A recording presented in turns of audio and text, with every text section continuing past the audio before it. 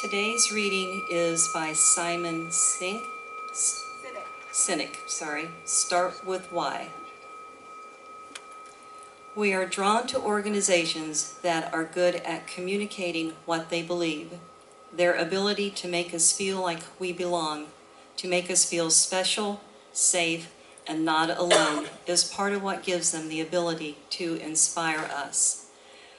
We know we belong together because we can feel it in our gut. If you'll take these words into the silence for a few moments, please.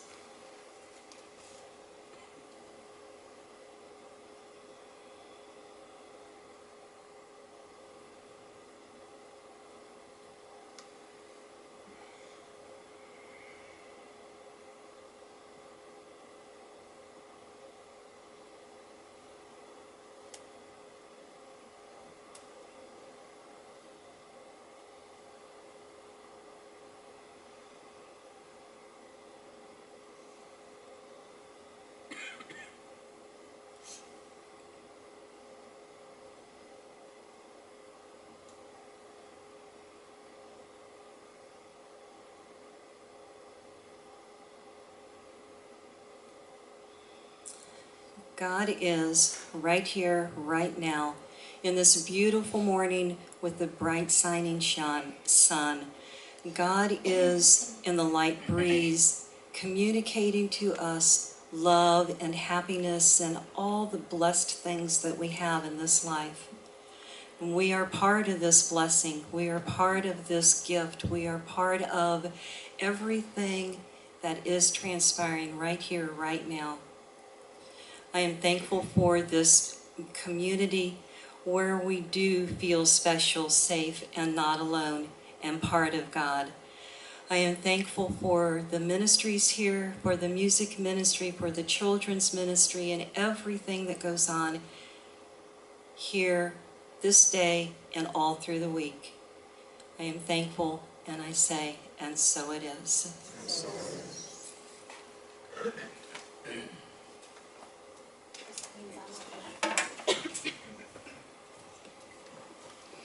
I sure hope my batteries don't run down. I didn't change them. We'll see.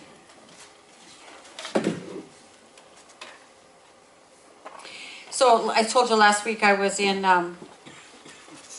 somewhere in Temecula. Thank you. I get those, there's town after town after town, and I had to drive through about 15 of them between Encinitas, which is where I was staying, and Temecula. A friend of mine is the minister there, one of my classmates from Holmes Institute, and it was only 100 degrees there. It was really hot. And it's always really interesting to speak in other places because I just get a different viewpoint, a different feel, a different way of doing things, some of which I find very compelling and some of which makes me happy that I'm right here with y'all. But it was really nice. And then I went, and then Sunday afternoon I went to the Holmes Institute. Well, it's now called the Centers for Spiritual Living School of Spiritual Leadership. It's our ministerial training program. 2 women that I've mentored through their ministerial training were graduating, and so it was really wonderful to be there for that. And then I came back and sneaked off to Hocking Hills for some quiet. It was wonderful. And thank you, Lana, for speaking. Everyone said it was fabulous, so thank you. So my topic last week in Temecula was what is your why? And I want to sort of continue that with us today, but I want to ask us, what is our why? Why do we exist as a spiritual community? What do we stand for? What's our reason for being? Why have we been here for 70 years? And why do we plan to be here for 70 more? What is it we want to live from in a larger, more expansive, more focused, and more fulfilling way? And how does living from our why fulfill our monthly theme, which is freedom from discord?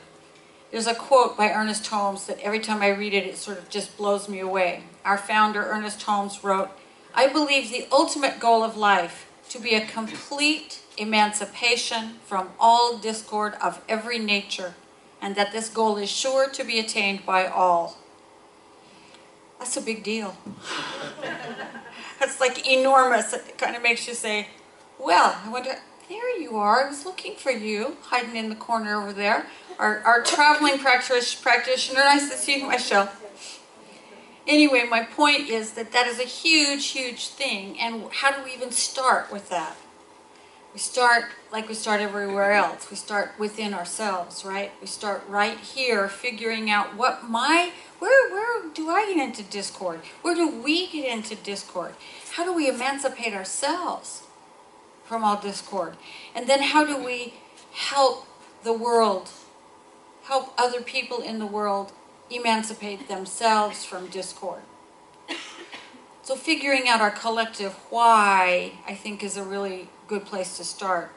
The quote today comes from a book I've been reading, Simon Sinek, Start With Why. And in the book, he distinguishes people and organizations who are clear on their why from those who aren't. And one of the people that he talks about is Dr. Martin Luther King. He was clear on why he was. Another couple were the Wright brothers. You all know the story because they were from here, right? There was another guy who was in the race, quote unquote, to build the first airplane, and he had government backing and corporate backing and lots of money and lots of help. And the Wright brothers knew why they existed. They knew that their vision was, we are going to fly. Their father was a minister, and he said, you're doing the devil's work. If you keep this, if God had wanted you to fly, he'd have given you wings. Right. Yet they knew it was possible. It was their vision. It was their burning desire. It was their why, and they won the race. The other guy has sort of, I don't even remember his name, sort of faded off into the nothingness. He crashed into the river. There you go.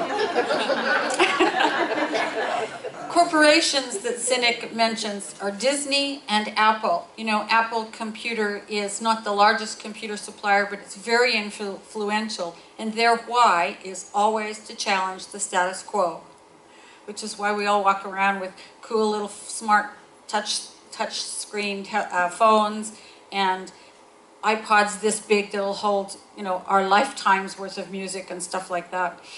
So how do you figure out what your why is and what our why is? Most of the time in our world, in our relationships, in our jobs, and everything we do, we work from the outside in. We go from what to how, and only sometimes get to the why. I know that because I was a lawyer for a lot of years before I said, this is not my why. This is not where I am supposed to be. But I had done it because. Who knows why? Who knows why? I just knew it was not my why. So, I was thinking about this particularly for last week, and I realized that our individual why is at the intersection of three things. Our burning desire, the thing that lights us on fire, the fire from heaven, what we do well, and what the world needs. And if we find the place all three of those circles cross, we are in the sweet spot. We are in our magic place. We are in our why. When I thought about that why of this community, and we've done a lot of work on this already, I thought that's a little bit more complicated. Why do people gather here on Sunday morning? Why do some of them stay and mow their lawns like today? Why have we been gathering for 70 years? Why do we come together to be together and to study these universal principles that we teach? We have vision and mission statements. Our vision is awakening to the spiritual magnificence of ourselves and our planet. And our mission is, we are an inclusive community grounded in love, transforming the planet by transforming ourselves through changed minds and spiritual practices. We stand boldly, living joyful, balanced lives, practicing love in every moment. Really good descriptors of who we are, but I'm not sure they answer the question. What is our why? What short statement would you make as to why this community exists? I want you to think about that, because pretty soon I'm going to come down with the microphone and ask you to tell me. What short statement would you offer as to what our why is as a community? One that came to my mind was to teach the spiritual principles we teach. That there is only one life and we're all part of it. It's that thing we call God. That every one of us is an embodiment of that life. We teach spiritual practices, meditation, visioning, affirmation, spiritual mind treatment, prayer. We teach those things. We teach responsibility for ourselves, meaning that we understand we always can change our response to conditions no matter what. That we choose the way that we, not react, because reaction sometimes comes before response, but that we're able to choose how we wish to respond to the events of the day. That we can choose always to respond in forgiveness and love, and that we can change our stream of thought when it gets weird. We can change our stream of thought to something more productive. So there's some more descriptors, but what is our why? Who's ready? Somebody must have an idea. Oh, Merrily. As long as we're not right in front of the mic. That we are, to reveal the truth that we are all one in the divine perfection. Oh, I like that. That's a good one. I know you all have things to say. That we've been a spiritual community for 7 years. I think it is because we are here to anchor that energy of spirit of the divine, and that we feel that, and that's why we're here. I think we're a shining light in the community, and people, when they come here, feel like they're at home, and that's really important. It is really important, isn't it? Did you have something? Dan. And maybe we're here to help each other get out of whatever box we're in. Yeah. Amen.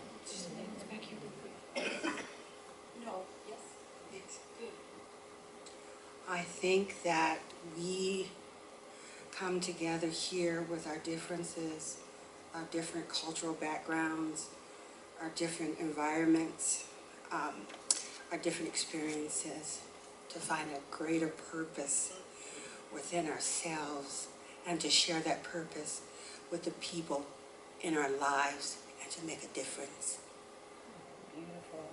Amen. I'm getting there. I just like what's on the bulletin, to promote a world that works for everyone. Yes. Marge. Well, I think my why is this is a place to serve and to be supported in my highest vision of truth.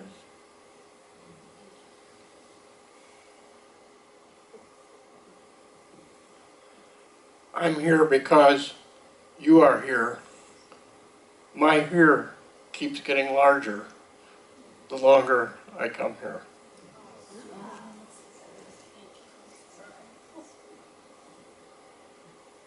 I love this mic. To live what we teach. It ain't. To be the light and love that I am for you. Anybody else like you? Going once. Oh, Maggie. To become intimate with the divine. Did he want to say something? Okay. Why are you here? I'm in the United States of America.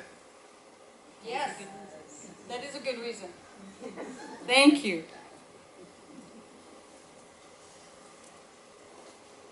Linda. To hold the high watch for the world. To hold the high watch for the world. To make a difference. To love each other. To help each other remember who we are. To help support each other in that ain't easy part. in living our philosophy, because it isn't easy. Sometimes it's very difficult.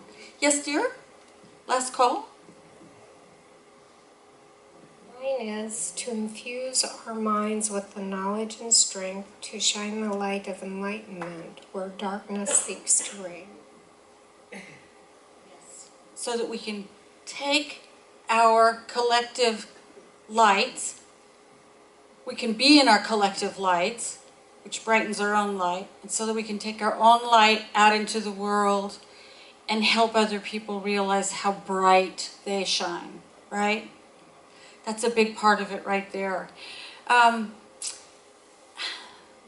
It's all about practicing what we teach, right?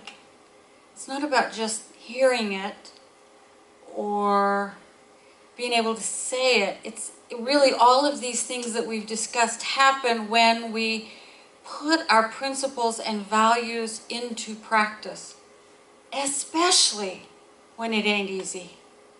Especially when there's things that happen out there that might spur us to an unprincipled reaction. A couple of things have come up lately that really, that have really made me think about this. Let's start with the easy one.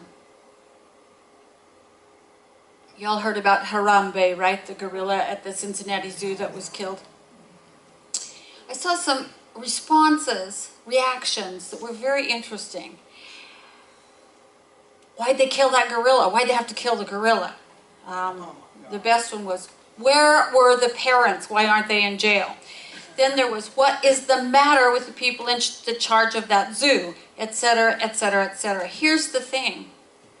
Every one of those responses was outrage, right? And outrage comes from, oh, what do you call it? Self-righteousness, I guess I'd say. I hate to be blunt, but it's true, isn't it? I mean, my first response was, damn it, the gorilla always gets it. It's always the animal who suffers. And then I had to stop and realize that I wasn't there. I don't know what happened. I do know that people were making a lot of noise and the gorilla was getting spooked.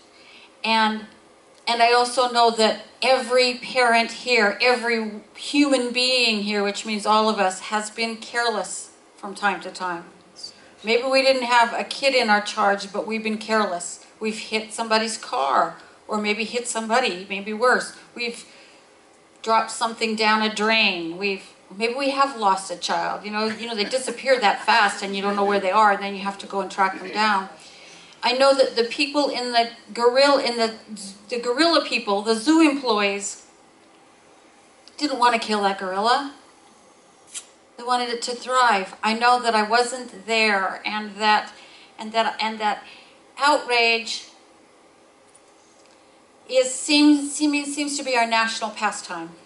I think our media whips us into it, and it seems to be our national pastime, and it is so, it's based in I don't know what. I think it's fueled by the media, but it's also fueled by the stress of living and by our isolation from one another.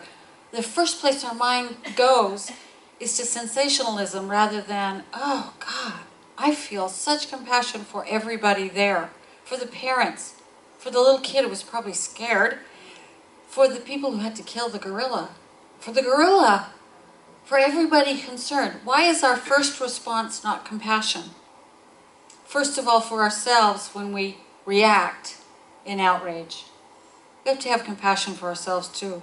We're part of this nation which seems to go to outrage first. The greater call is compassion. The greater call is compassion for everybody concerned. And then there's this awful, awful thing that happened last night in Orlando, where someone with an assault rifle apparently walked into a club frequented by gays and lesbians and opened fire and killed 20 people. And again, my reaction is outrage. My reaction is anger. And my response, the call for my response is for compassion. The call for my response is for a bigger way to view the thing. I'm not saying compassion as let's lie down and roll over and just let stuff happen. No, no, no. I'm saying when we respond from a place of compassion, then the action we take has some likelihood of being successful. When we react in outrage, we just further stir the pot. We just make other people more and more and more angry. If you know, that Harambe, the comments on Facebook and stuff, were simply that. It was, I'm more outraged than you and you're a fool. No, I'm more outraged than you and I'm right and you're wrong. They just escalated and escalated and escalated. Whereas if we stop and think about the fact that the shadow in our country, our communal societal shadow, is very visible at the moment. It's very visible. How can we have compassion for those who feel, who are working from within that shadow part of us, and they don't even know it? They don't even know what's driving them. How can we have compassion for the people who died, who lost their lives, and the people around them? How can we have compassion for the people who were there thinking they might very well lose their lives, their human lives? How can we have compassion for a system that lets stuff like this happen? And then how can we, as a compassionate community, respond in such a way we start to affect change? Because the world that works for everyone, for all life, in my view, doesn't include anybody walking into a club with an assault rifle and killing 20 people. That's not part of it. I think that's true for all of us, isn't it? It's also not a place where, you know, I mean, sometimes things that what happened at the zoo will happen, but it's a place where we think about all the players beforehand so that it's safe for gorillas and children. The great call for us as a community, I think, is to live what we say, we believe, to live what we teach, to remember that everyone, no matter what, is an embodiment, a part of this oneness that we call God. It is to check our responses that come out of outrage or self-righteousness. It is to remember that when somebody says something that we might take personally, that we don't have to. We don't have to take it personally. We can stop and say, what's really going on here and what's going on in me? This is the place we turn reaction to response. Not out there, but in here. When we're called instead, what we're called to do instead is to breathe and say, how do I wish to respond? Not react, but how do I wish to respond? When we have questions about why people do things the way they do, maybe we could ask for more information instead of make up our own facts, which I saw an enormous amount of with Harambe. People were making up stories without the facts. When we want to change something in our world, the very first call to us is to change ourselves first. And then to bring forward the idea for change into the community and let the community support it as well, if it's to be supported. When we're feeling fearful, the call is to lean into our faith, the faith that tells us that God is always with us, within us, supporting us, guiding us, all around us, and everybody else too. Everybody else too. Part of it is to remember that when the world out there seems crazy, instead of reacting in fear, take a breath and figure out how to respond in love and compassion and creativity and generosity, and to lean into what we teach here, to participate in the community, to be supported in switching reaction to response, to come to service, to take classes, to create and maintain a spiritual practice that feeds you and that quiets the fear, to learn how to pay attention to our thoughts and change their direction when they go off crazy, because they do. It ain't easy, as Carol said. All these things are part of our why as a community, I think. They're the building blocks on which we stand so that when issues arise in the community or outside the community, we respond with awareness, with open-heartedness, with compassion rather than with blame or confrontation or hurt. The call of our why is to live our philosophy. The call of our why is to individually and collectively really truly get it down into our bones that God is all there is, that we're part of it, and that we have the responsibility for our experience of life. And collectively, that means we try to make spiritual practice of some nature part of everything we do, whether it's a team meeting or a board meeting or a Sunday service or whatever it is. It means that we do all that we can do to make new people feel welcome, because we want as many people as we can reach to receive whatever's here for them to help them awaken to their spiritual magnificence. It includes being very good stewards of our money and property. And I want to give you a real quick view into that because some people don't know. Every time we receive an offering here, 2 people count it. Never one person alone. 2 people count it. And then after that, a person counts it in preparing a deposit recap sheet for the bookkeeper. And if those 2 don't tally, we find out why not. And then they prepare a deposit. And then later the bookkeeper, who's not here, has no access to our funds or our cash flow at all, again checks that with the bank. So there's 3 different points we can make sure that what went in the basket is what also goes in the bank.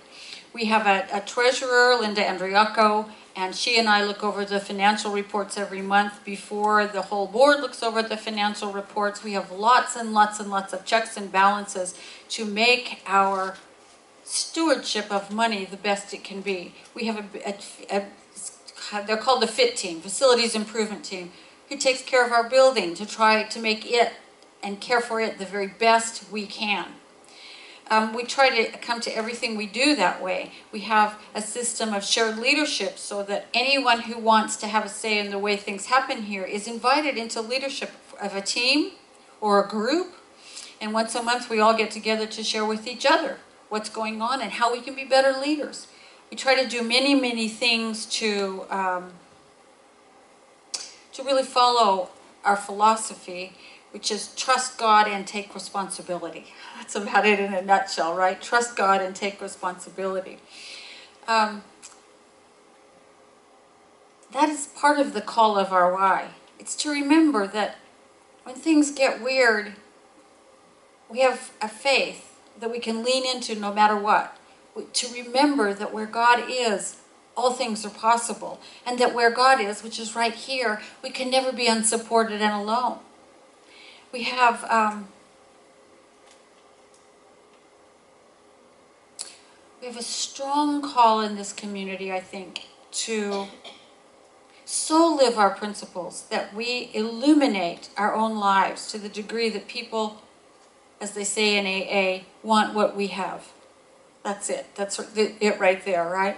When you say that about someone in AA, it means they understand themselves and their sobriety so much that you want that. And the same thing is true here. We want to be so compassionate and so loving and so clear and so filled with faith that people say, ooh, that looks good on you. I want some too, right? And the way that we do that is to really, truly embody the principles we teach. Really, truly embody them. So I try to summarize our why. It's to teach, learn, and practice our philosophy, both individually and collectively. And sometimes that means we have to ask somebody and listen when they say you're not really doing that, right? And that means individually and collectively. And when I'm not doing it, I want someone to say,